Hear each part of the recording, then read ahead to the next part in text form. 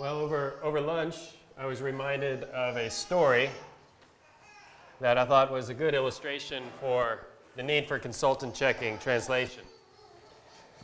How many of you know what inclusive and exclusive pronouns are? Yeah? Somebody explain it. Zach, why don't you explain it for us? Like with the word, with we. There would be some languages would have a we that includes the speaker, and also a word for we that does not include the speaker, but includes the rest of the group. Yeah, so there would be a form of we where I say we, and I mean all of you too, the people that I'm addressing. And then there's another form of we where I mean we but not you. You see the difference? Like, we are going to Papua New Guinea next month. Am I including you in the we? No, that's a we exclusive. If I say we are going to sit around the campfire tonight, does that include you? So that's we inclusive. You see the difference? When I say we are going to Papua New Guinea, I'm talking about me and my family, but I'm not talking about you. So some languages have different words for we in those situations. The language I work with, Enga, does not, thankfully. But Tok Pisin, which is the trade language, does differentiate that. You'll be able to understand it. For we inclusive, they say you, me. You, me. We inclusive, you, me. For we exclusive, they say me pella. Me pella. So me pella, but not you pella. Me pella. So I have a good friend. His name's Stephen Thomas. He is an Enga speaker. He grew up in a time when in the Enga province, the only languages they learned were their native language of Enga, and they learned English in the schools. They didn't learn any Tok Pisin, which is the national language. So time goes by and he becomes the director for the Papua New Guinea Bible Translation Association. This is in the 1980s. And there's a New Testament dedication in the island region where they heavily use Tok Pisin that he never learned growing up. He only learned as an adult. So they go to the island area, and they're getting ready for a New Testament dedication, and they need to go wash up in the river. And so he's there with a delegation, but he's the director, so they sort of put him in charge to find them a place to go where they can go wash. You know, there's no showers or anything. They got to go to the river. So they go to the river, and Stephen sees a woman in the river washing her clothes, very common. And so he wants to ask her, is it okay if we go up the river and wash? And he says, remember, he doesn't know Tok Pisin very well. So he says, Inap, you, me, go on top, lik na waswas. Is it okay if we inclusive go, we including you, go up the river a little bit and wash together? And you can imagine the reaction that he got from that. And I think he quickly realized from the look on the woman's face that he had used the wrong word. And I think quickly clarified. Remember, he's representing the Bible Translation Organization, and he's asking this woman if they will go wash, if they can wash together up the river. So it's those sorts of errors that we are hoping to correct in a consultant check and catch. A lot of these things you don't catch in normal processes, but a consultant check can be a great time to catch those sorts of errors.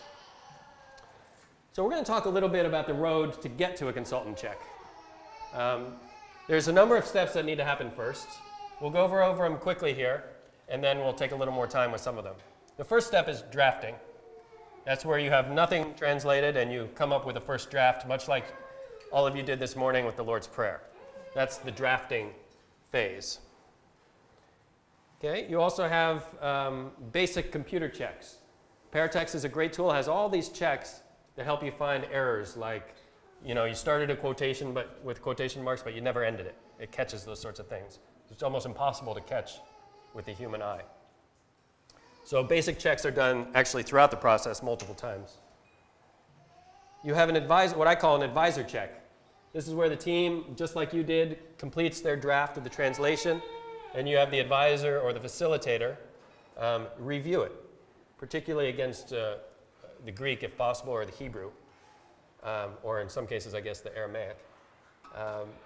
And you're reviewing it. You're checking it for consistency. You're checking to make sure that it's consistent with the underlying source language of Greek or Hebrew. And then you're making notes for your team. Then we have what we like to call the naturalness check. This is where you're reading the translation out loud together as a team to make sure that it sounds good when you read it and nothing sounds awkward. A lot of that is difficult to catch when you're just working on paper or working on a computer. And then when you hear it out loud, think, oh, that doesn't sound right. That's not how we speak. That's awkward.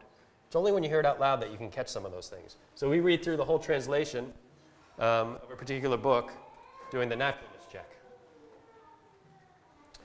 Then there's something called the community check or village check. And I'll be honest, opinions are divided on the effectiveness of this. The idea is that you take your translation and go into a village setting with people who have not been involved, read the translation and see if they understand it or not. We don't really do this, to be honest. Some translators do, some don't. And it might vary from context to context. I'm not sure what ABT's recommending on that. You'll probably cross that bridge when you get to it. I see some problems with this. One is the idea that it's not always a good thing to have too many cooks in the kitchen. You know what I mean? That if you have too many people speaking into a translation, it can really slow things down and it can get you off on some rabbit trails. That's one of the problems. The second problem, and I think Aaron and I were talking about this over lunch, Eugene, is it Nida or Nita? I can never remember. Nida. The idea that a translation should be perfectly understandable the first time you read through it. And I think that's an unrealistic expectation, and maybe even an unhealthy expectation. Because how many of us understood every word of Scripture the first time we read through it? How many of you understand every word of Scripture now? No hands are going up. Scripture takes time. And I think that's okay. I don't think we need to be able to understand every detail perfectly the first time we read through. Now, when you do a village check, you're going to be tempted to say, you know what, they didn't quite get it. The translation must be wrong. That may be the fact, but it may also not be the fact. It may just be that the concept is translated perfectly well, but it's a difficult concept and it takes time for people to understand it, and it takes teaching. So I'm sort of ambivalent on the community or the village check.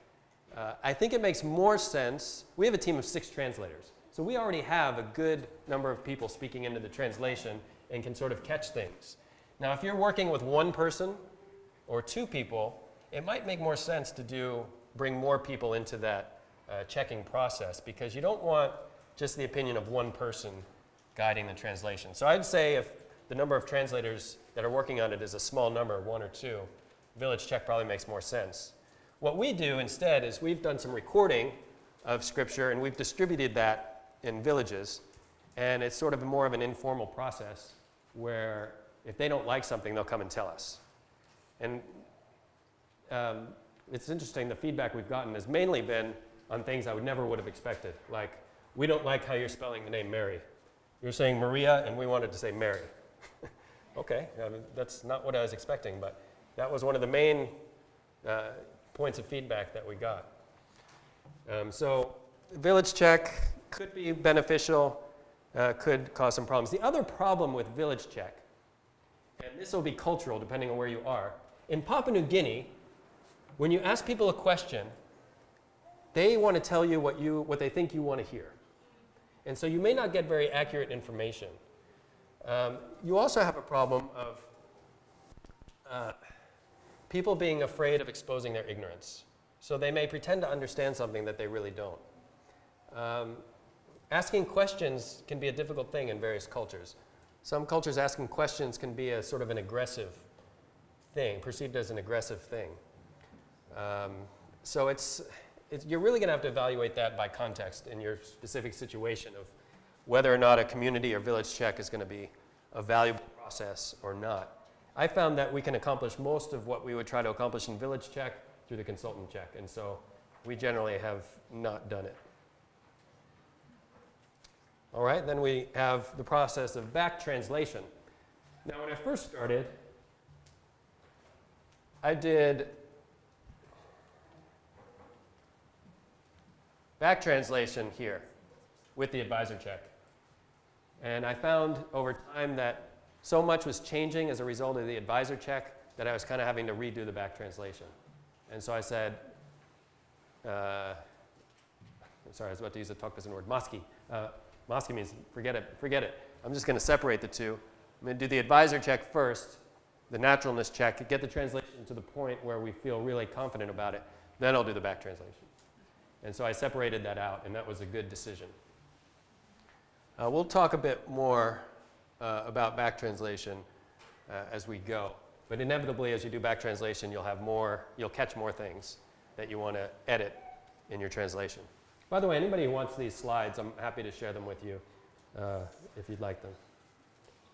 Just a question. Yeah. So at the advisor check, wouldn't the advisor have to speak Enga unless you do the back translation? Well, I'm the advisor. So in this case, it would work instead. Right. So, yeah, this is assuming that you have, and I don't know how things are going to be structured exactly. If you're a facilitator, your New Testament translator, I would picture people like Zach and David doing this work, the advisor check. So advisor is different than consultant. Let me make that clear. So the advisor is usually an expat working with the project who knows the language. Hopefully the team themselves are doing the drafting, because as an expat foreigner, you'll never speak the language as well as they will. And so as much as you're going to have the team themselves do the drafting, the better it'll be. And then you come in as a facilitator or advisor, and you review what they have come up with.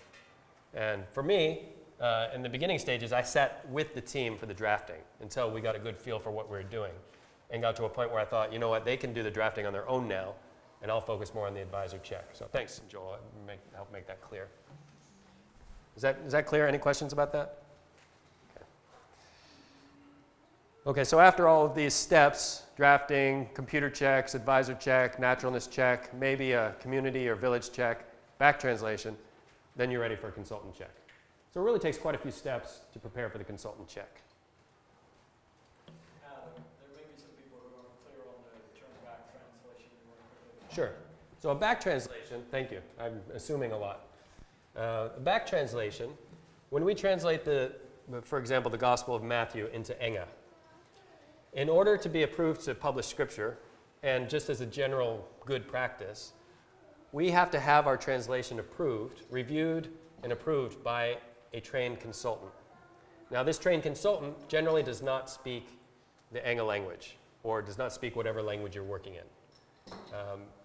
And so, in order for them to access your translation, you have to translate. I would take, for example, the Enga translation, and I translate it back into English in a very literal translation. So as much as possible, the consultant can see what's happening in the Enga language. Okay?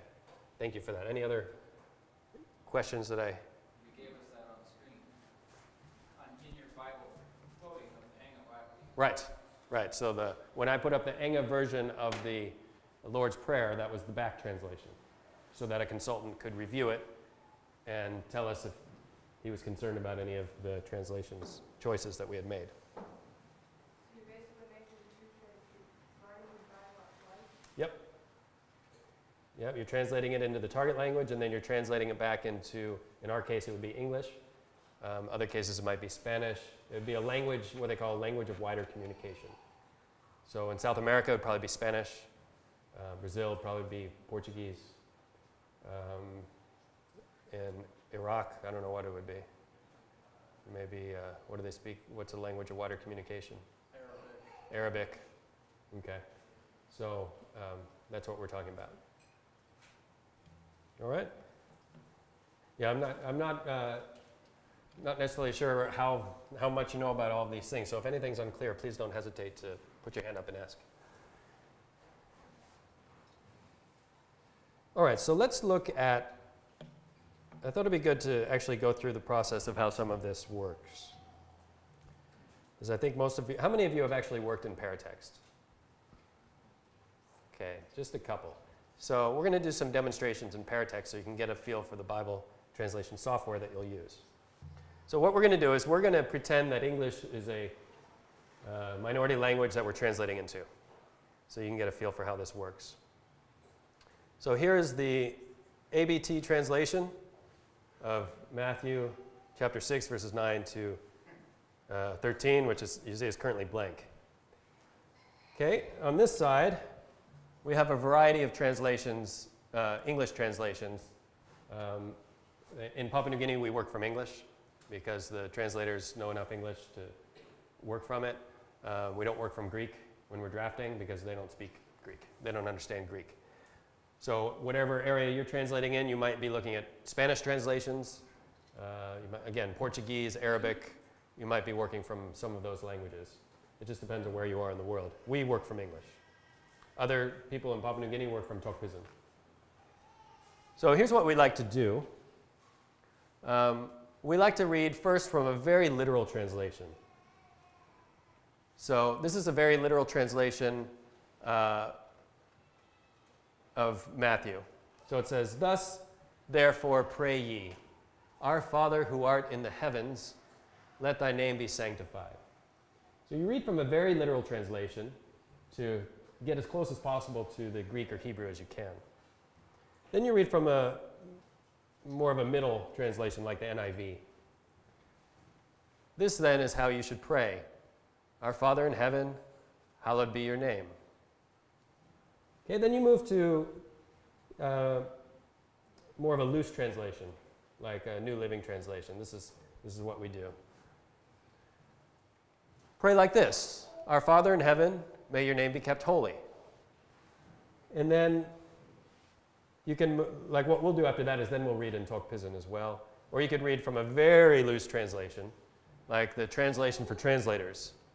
So pray things like this: Father, you who are in heaven, we exclusive desire that you be honored, revered, or that people honor or revere you.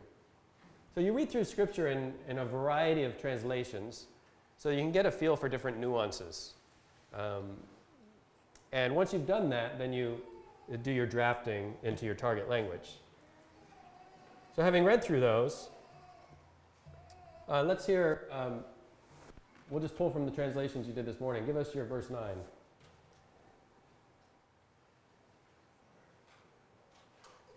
Hopefully you have your work from this morning.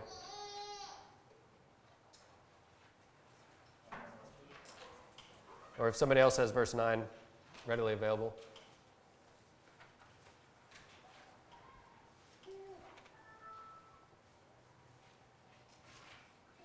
Okay, go ahead.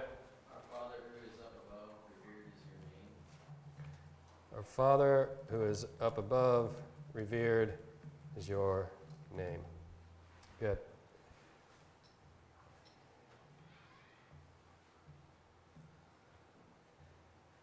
Oh, and this is a quotation, isn't it? So I'm going to put quotation marks. Our Father who is up above, revered is your name. We could even mark it as words of Jesus if we want. And then it comes up in nice red font. Our Father who is up above, revered is your name. Okay, good.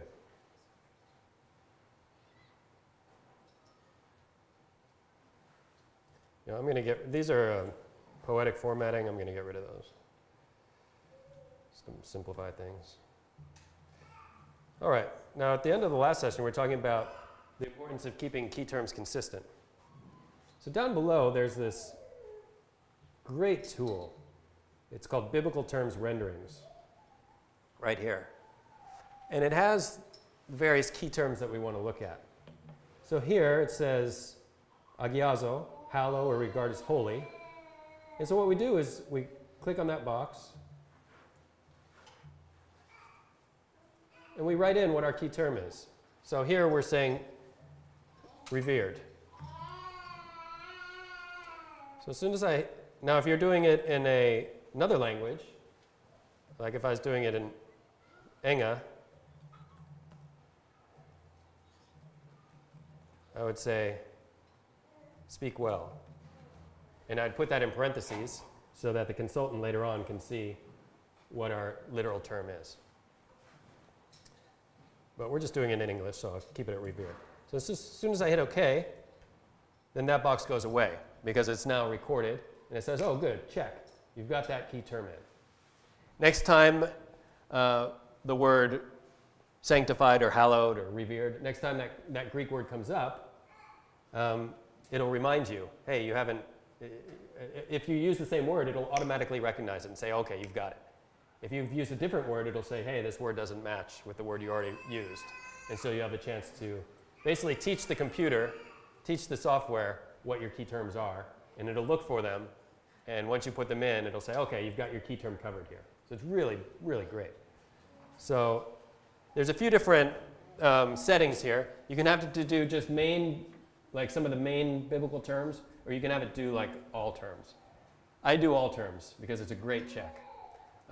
And so here it has name, which probably if you just chose limited number of terms, that wouldn't be there. But I think it's a great check. I would definitely advise doing this from the get-go.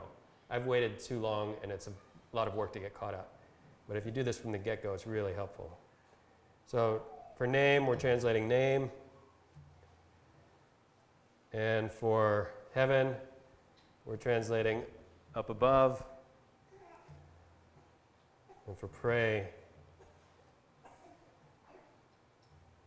oh, I forgot that part. Well, we'll just say pray. We forgot the first part. See, that helped me already.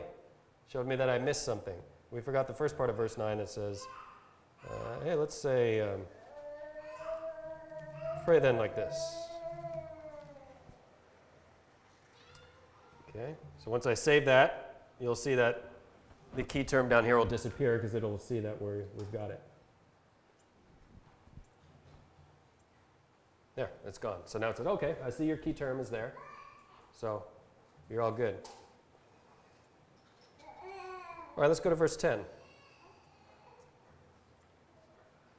I'm just going to fill this in myself to speed things along.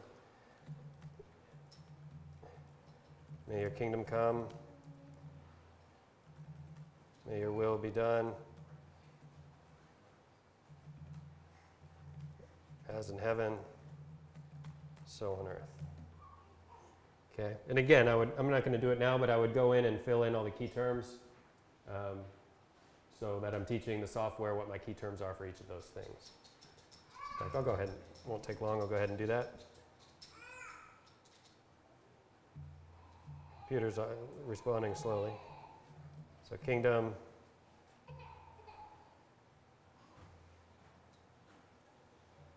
and earth. Okay, now what do you see here? There's uranos, heaven and sky. What have we said is our key term? Up above. Up above. We said for heaven we're translating as up above. But what did I do? Heaven. I did heaven. So it's saying, hey, your key term is off. It's saying you're still missing your key term. So either I change heaven to up above, or I say, you know what? Heaven is also another key term I could use. So I'm going to put that down as another possibility. And it would go away. So it's catching any time that you change, that you're not following your own key terms, it catches it for you, which is really helpful. Okay. I don't think we should translate it two different ways in the same passage, so.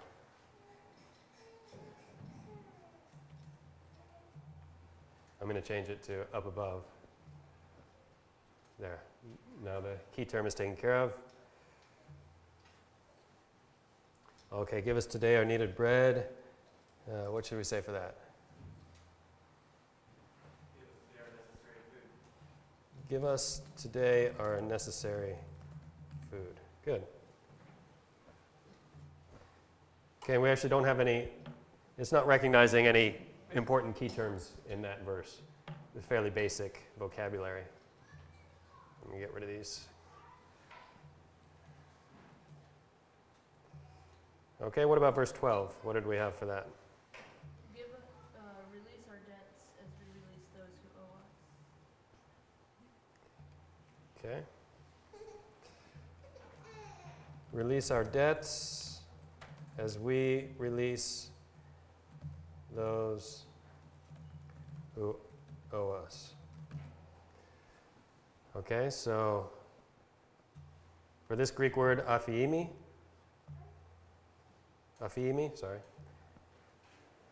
generally means forgive, but here we're saying it means release. putting that in as our key term. Okay. Ophilima, we're translating as debt. You can finagle it to put in suffixes so it recognizes suffixes in the language, but I'm not going to do that right now. So I'm just going to put debts just to make things run smoothly. Okay, and then we see ophiletis. So this is actually the same root word as that we just saw, but instead of saying debts, we're saying those who owe us. So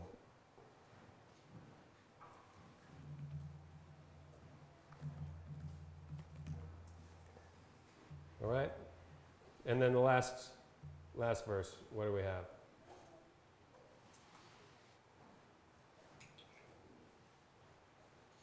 Aaron, I know you guys worked on it. Sure. Everything is under your rule. Pray that happens. You possess all might. All honor and praise belong to you without end. It is this way.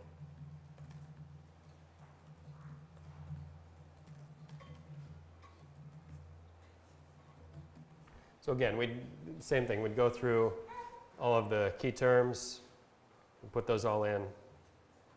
The only problem with this function is it's built for the critical text. It's not built for Byzantine text. So it's not too big of a deal, but it is a shortcoming.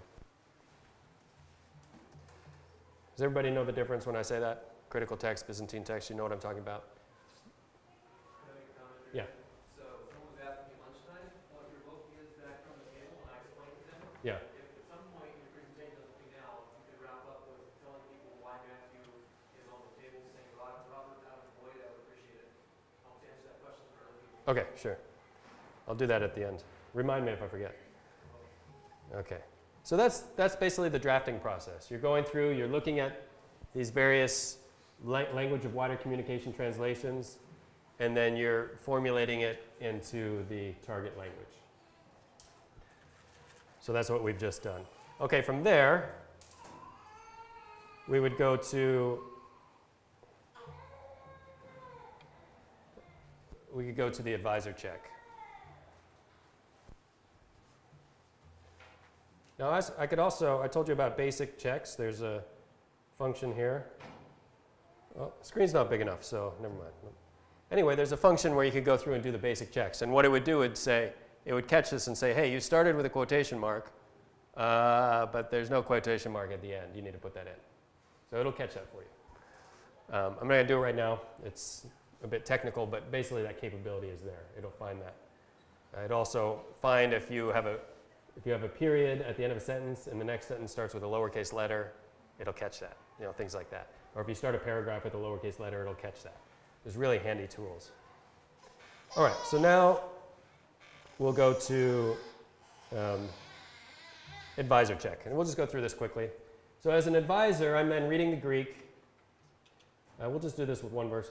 Utos un prosevkes teimis, paterimon antis uranis, agestito to onomasu. Okay, and then I'm focusing, let me make this a little smaller. So I read the Greek, and then I'm focusing mostly on very literal English translations. And I'm focusing on Byzantine English translations, Byzantine text. So that's the Greek, and I'm comparing it to what I have back there that Joel mentioned. Thus, therefore, pray ye, our Father who art in the heavens, let thy name be sanctified. Another good one is Young's literal translation, if anybody's familiar with that. It's very literal, but it's good for this sort of checking. Thus, therefore, pray ye, our Father who art in the heavens, hallowed be thy name. There's another great Byzantine translation, is the English New Testament according to Family 35. That should be available in Paratext in the next couple of weeks. Therefore, you pray like this, our Father who is in the heavens, let your name be reverenced. There's an English majority text version that's available in Paratext, also Byzantine. So I'm, at this point, as the advisor or facilitator, I'm looking at the Greek and I'm looking at very literal translations, and I'm comparing them to the language that we're checking. And so I might do things like this. It says, pray then like this. Well, in Greek, there's this word here, and I realize this is technical, but this is technical work, so there's this word emis, which is an emphatic pronoun. It's an emphatic pronoun. So the way more literal translation will do that, thus therefore pray ye, right? That's why King James always has those ye's in there. A lot of the time it's an emphatic pronoun in the Greek. Another translation does it by underlining it. Therefore you pray like this. This is how the Gentiles pray, but you pray like this. So a lot of times that's missed in English. You don't catch that. And indeed, when you look at NIV, New Living, they drop it. But that doesn't mean that you should drop it in your language that you're working with, because your language may work very much similarly. They may have, they may say the same way. You do this. And so I would ask the question. I'd make a comment here. Say, can we make this emphatic? Oops.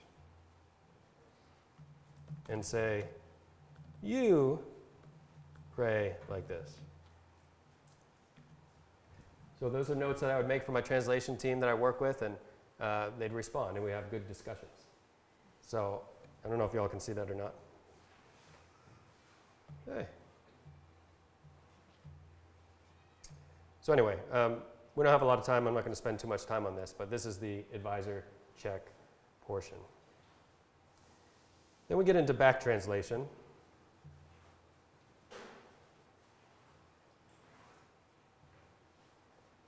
Sometimes it takes a while to load, so while it's loading, I'm going to go over back translation.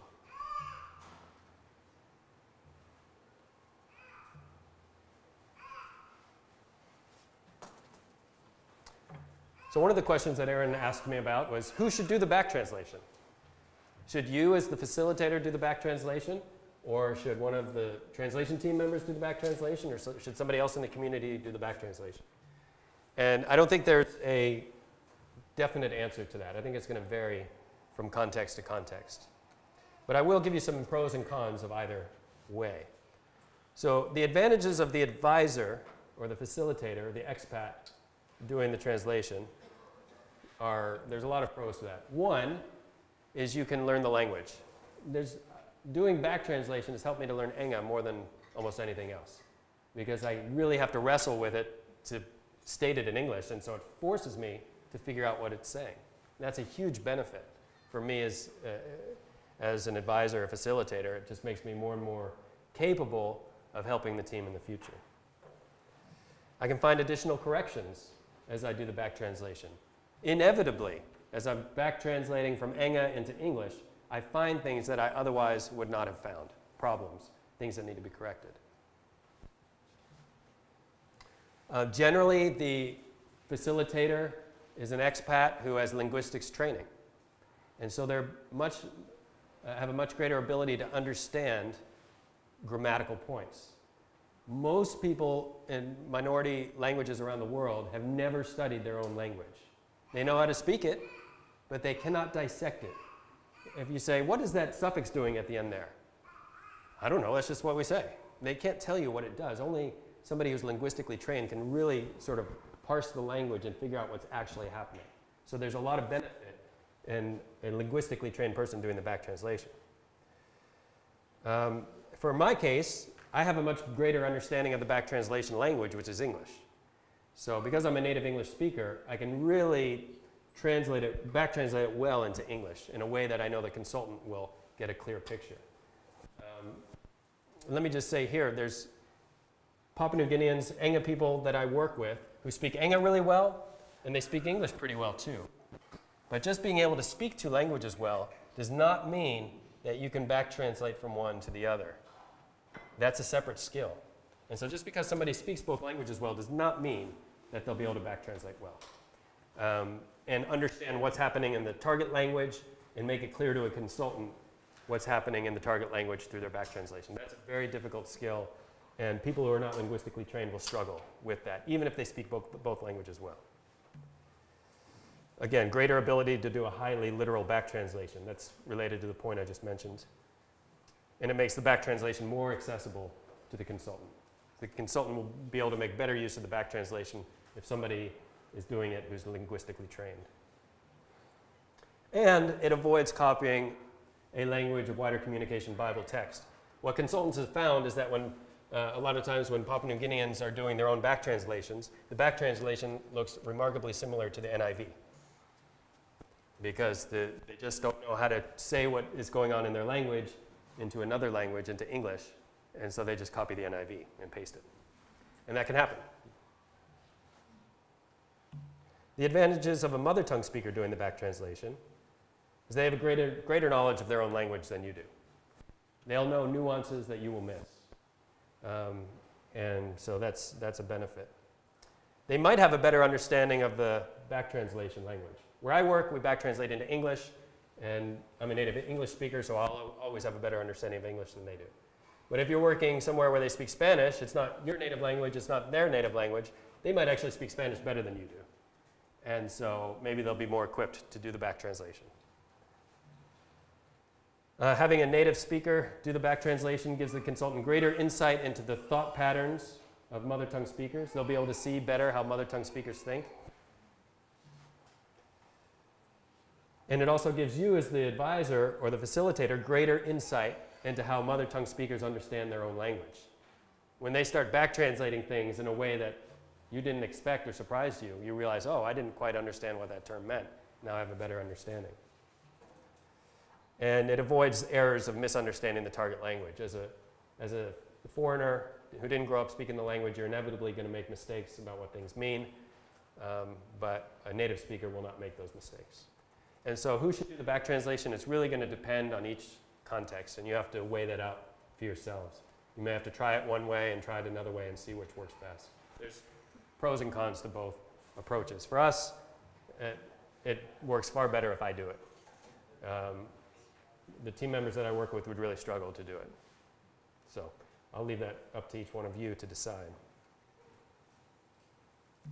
As far as back translation best practices, it should be very literal back translation. It should not sound like, smooth, nice English. As when we read the Lord's Prayer back translated into Enga, it didn't sound very good. Like, this is not how we speak English. And that's what should be expected. Very literal. That's one of the other problems, by the way, of having one of the mother tongue speakers do it, is you're giving them two different standards. For their own translation, you're saying it should be nice and smooth and sound natural. But then you're saying for the back translation, it shouldn't be that way.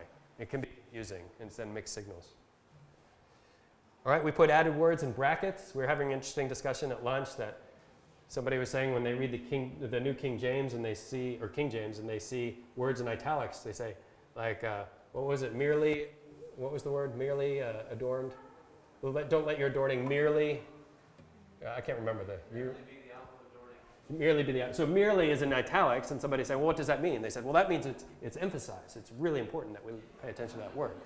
What it actually means is it's added. It's not in the Greek, and I think it's one of the reasons that conservative Anabaptists would not want to use the New King James. So we put added words in brackets. So in Enga, I say that, it literally says that, so, that, so go to your house. But it's actually, in order to fill that out for the consultant, I have to say that is the case, so go to your house. So I indicate that is the case is not in the Enga, but it's necessary for the English to read somewhat smoothly.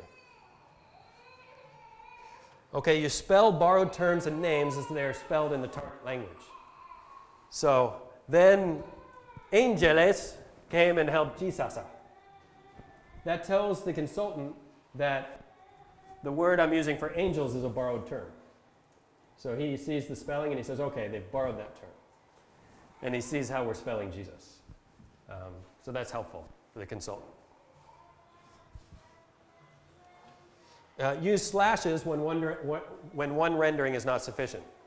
So when Jesus healed Simon Peter's mother-in-law, it says he took her by the hand. Well, in Enga, they don't understand body parts the same way we do. This is all one body part, They don't have arm and hand. This is all one word. And so to convey that to consultant, I said Jesus took her by the hand / arm, because it's all one word. All right, indicate grammatical information in parentheses when necessary. So if you're saying, as they would say in King James, ye, if you don't want to back translate into King James, you would say you and then put plural in parentheses to let the consultant know, in a particular case, if it's important for them to know that it's a plural as opposed to a singular. It's one of the shortcomings of English. We can't distinguish between you singular and you plural. You back translate section headings, footnotes, introductions, everything. Basically, everything that's in your target language translation, you back translate. Make use of the interlinearizer. We'll look at that in a minute. Okay.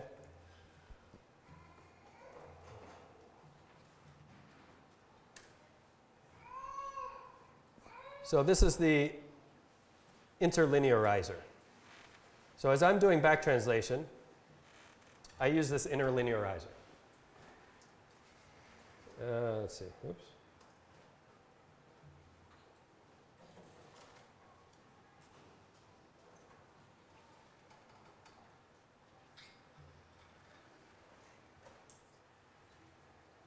All right, so this is the Enga language. And what the interlinearizer does is it allows me, those of you who have studied Greek know about parsing. It allows you to parse each word.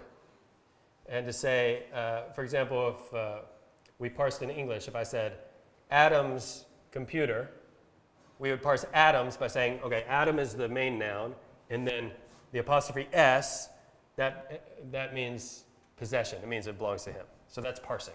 You're saying what each individual part of the word means.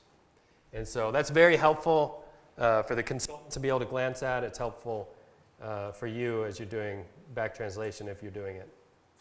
So you have the interlinearizer, for verse 9, I'll just give you an example. Literally in Enga it says, you, this, saying, prayer, sense, huh. With reference to us, Father, sky upon, habitually stand that. With reference to you, name that, goodness doing, say, huh. Now, you can see why an interlinearizer is not enough for a consultant to check your translation, because it sounds like gobbledygook. It doesn't make any sense at all. And so you need to do a back translation. So you take that and you put it into somewhat understandable English. Pray saying this, our Father who stands on top of the sky, tell us to speak well of your name.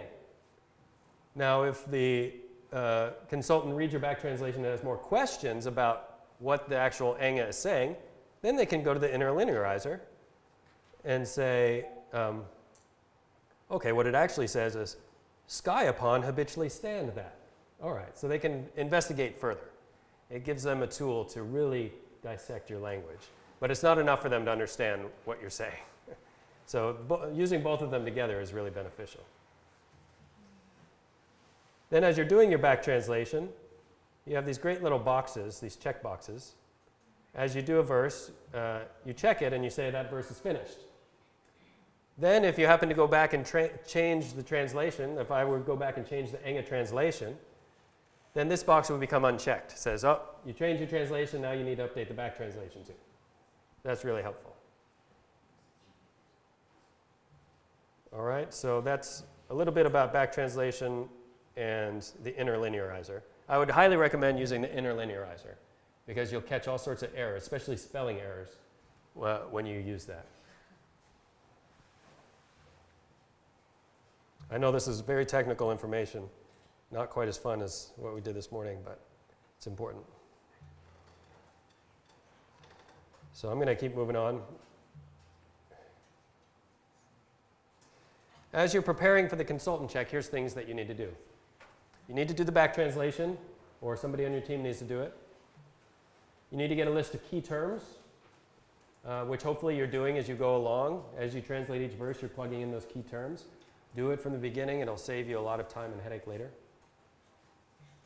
You need to do a short grammar sketch of the language you're working with so the consultant knows what kind of language it is, what language family it's in, how, anything that's peculiar about the language, how it works. It's good to have an introduction to the project, the history, how did the project get started, who's involved, what churches are involved. Your translation methodology, is it more literal? Is it balanced? Is it more free? It's important for the consultant to know that. Your goals, are you just doing a few portions? Are you doing oral Bible storying? Are you doing a whole New Testament? What are your goals? Those are things that you need to let the consultant know about. Okay, and then as you're trying to find a consultant, you need to communicate with potential consultants. Good things to let them know are, your translation methodology. If you're doing a more literal translation and the consultant is really strong on very free translations, it might not be a good fit. You might have a lot of clash there. Most consultants are willing to work with a variety of translation methodologies, but it's good to make sure they're willing to work with your methodology. You want to be clear about your Greek source text. I mean, if you're getting consultants from SIL, you want to be sure that, to be clear up front, that you're using a Byzantine Greek text rather than the critical text. We'll talk about that at the end.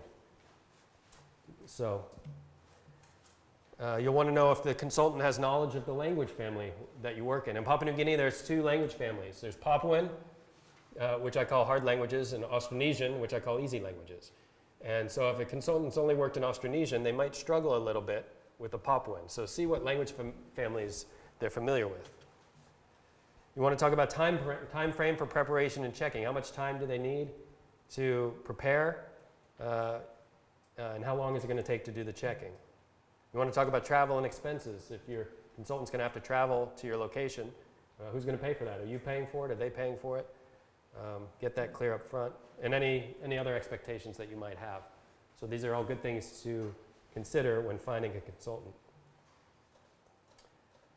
Once you've got your consultant picked out, you start phase 1 of your consultant check, which is what I call the remote check. So this is preliminary work that you're doing in Paratext, primarily through notes. So before you ever meet with the consultant in person, you're sending this consultant's reviewing your back translation. They're making notes on it, like I made, saying, you said our Father in heaven, but it actually is heavens, plural. In your language group, do they refer to heaven as singular, or do they refer to heavens as plural? Are you following the Greek, or are you following English translations too closely, when really you should have it be plural? How does they'll ask you questions like that. Hallowed be thy name. Is, the term that you've chosen for hallowed, does that really communicate in the language group? How do they understand that? They're going to ask questions like that. So as much as you can do as possible remotely before the check, you'll save a lot of time later on. It reduces the time of the face-to-face check. And the big thing is it avoids involving mother tongue speakers in technical questions.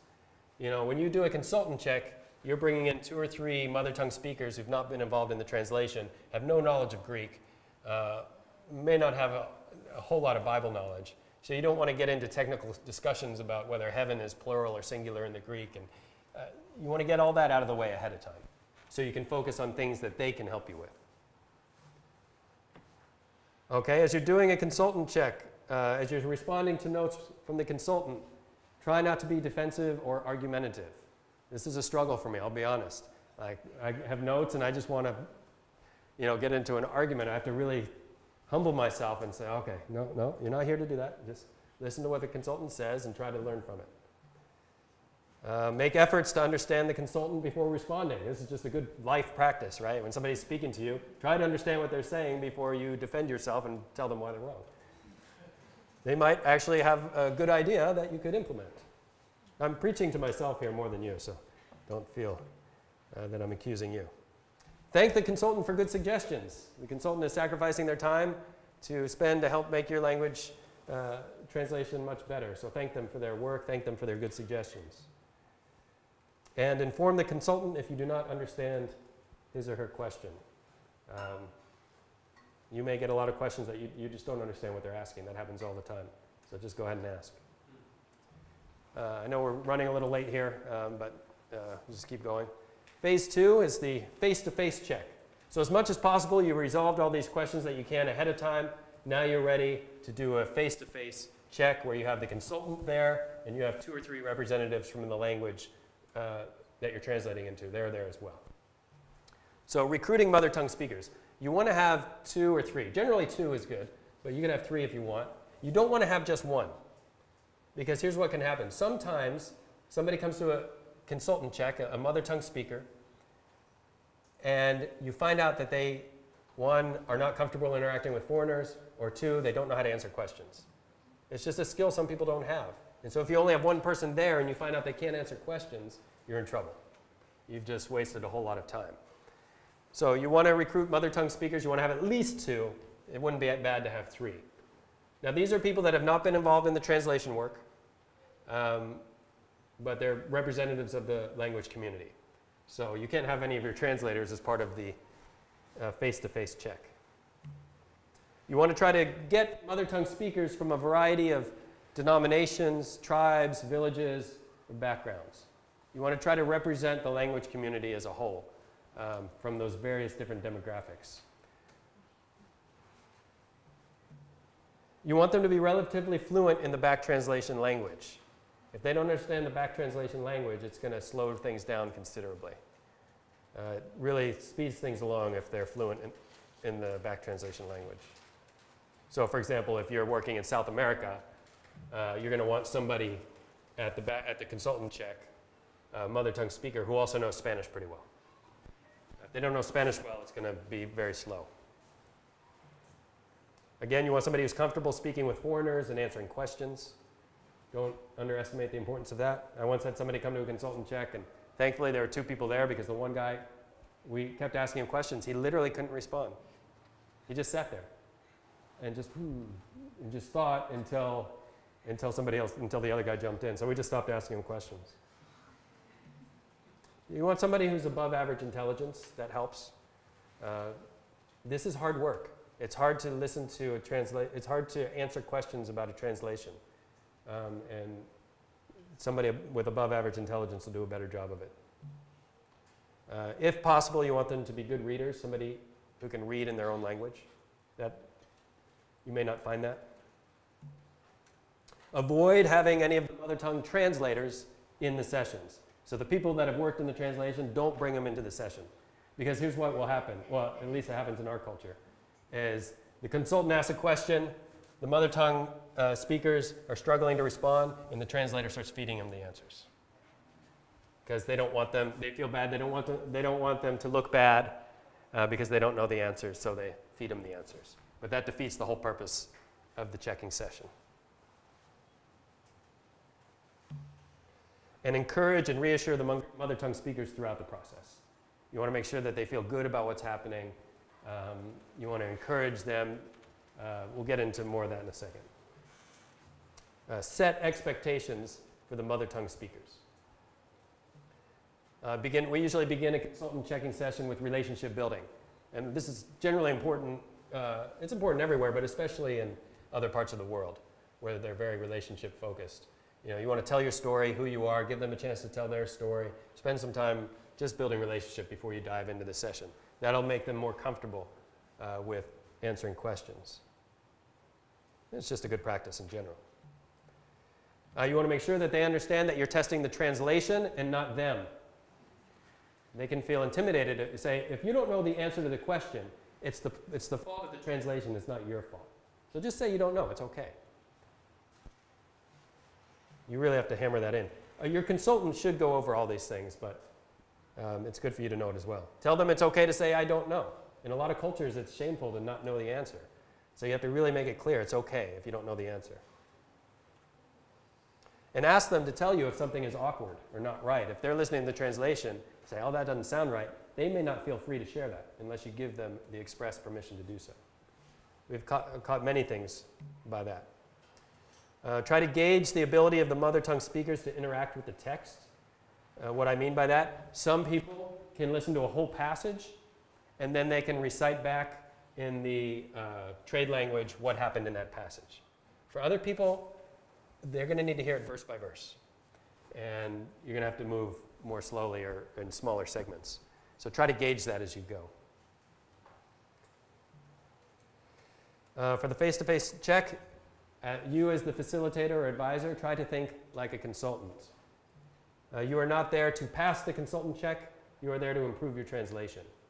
So don't try to get things past that maybe aren't good. Try to say, yeah, maybe this is a problem in our translation. We need to address it. Try to help the consultant find potential errors and problems. Your consultant won't catch everything, but you might. You might be in this session and be like, oh, I don't think they're understanding that right. Can I jump in and ask them a question? Again, evaluate speed of reading or response. You may ask people, are you understanding this? Oh, yeah, we understand it. But they're just telling you what they think you want to hear.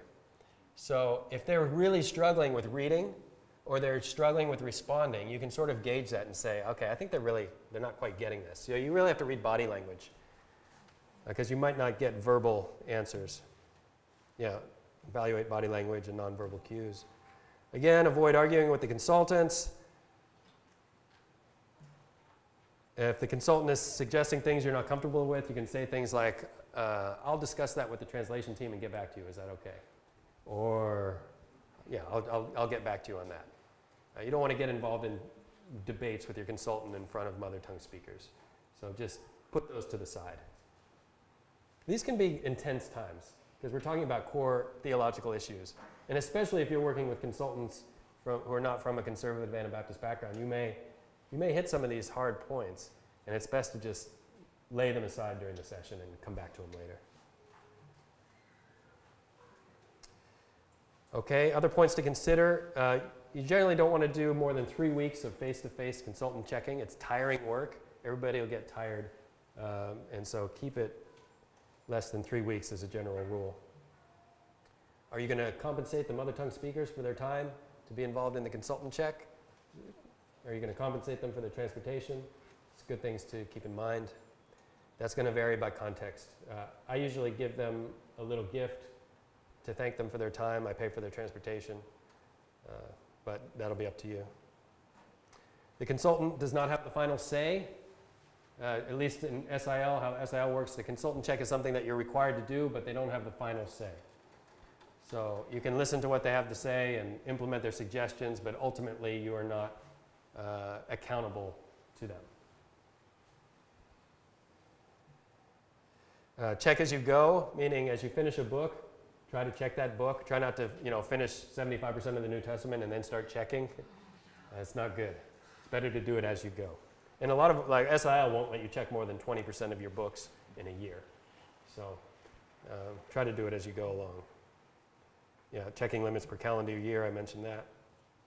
All right, I know we're running low on time, but I'll give you 2 stories of how consultant checks have helped. Mark 1:31 in Enga. This is our first consultant check. Here's the Enga back translation. And when they had told him, Jesus went to where the woman was lying. Again, this is Jesus healing Simon Peter's mother-in-law. Jesus went to where the woman was lying and then held her by her hand and then raised her up. Then, when the body heat that was happening had become nothing, fever, Ba took and gave them food, saying, eat. Ba. See, in Enga, there's a third singular personal pronoun, one. In English, we have 3, he, she, it. In Enga, there's just one, and it can mean any of those. So it says, Ba took and gave them food, saying, eat. And so we asked the mother tongue speaker, okay, who got up and gave them food and told them to eat? Well, Jesus did.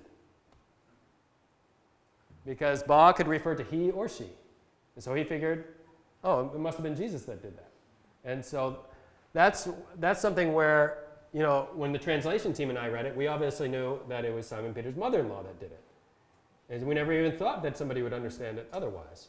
But in the consultant check, we figured out, oh, he's misunderstanding who's doing this. And so we made it a little more specific. Instead of saying Ba, we said the woman, or that woman. And so that helped improve our translation. All right, another example. Matthew 18:2-3. When they said that, Jesus told a small child to come and then stood the child in their midst, saying to them, if you do not change your behavior and become like a small child, you will not enter into the ruling domain that is on top of the sky. I say that to you truly. You understand that verse? You understand, it's familiar to you? Unless you become like little children, you shall by no means enter into the kingdom of heaven. So we said, the consultant asked, what are little children like? Now, what would you expect their answer to be? What would you expect their answer? What, if somebody read you that passage in English, unless you become like a child, you shall by no means enter into the kingdom of heaven. What would you say children are like? What are the qualities of children that Jesus is emphasizing? Forgive quickly. Forgive quickly. Yeah. Dependent. Yeah. Sincere. Yes. Teachable, sincere. Yeah. So we're expecting those sorts of answers. So we said, okay, what are children like? They said, oh man, they are so stubborn. They never do what you tell them to do. They are just terrible. And we're thinking, what in the world is going on? Why are they saying these things? Why are they emphasizing all the negative qualities of children? So we took a closer look at the translation and we realized that the words do not, it's just a small prefix on a word, na. That prefix was missing. So what it actually said is, if you change your behavior and become like a small child, you will not enter into the ruling domain that is on top of the sky. So, they all want to get into the kingdom of God. And so they're saying, well, we don't want to be like little children who are so stubborn. We're going to, not be like them so that we can enter into the kingdom of God. And so, again, that was something that slipped through the cracks all this time. And it was only in the consultant check where we realized, okay, we're missing a key point here. And so we were able to add that back in. And then they started giving the answers we would expect. All right. So anyway, I know that's a lot of technical information. It's hard to make it kind of light and fun, but it's a lot. I covered a lot. If you just sort of remember some of it, I hope that'll be helpful. We could probably spend all afternoon talking about this, but we'll bring it to a close there.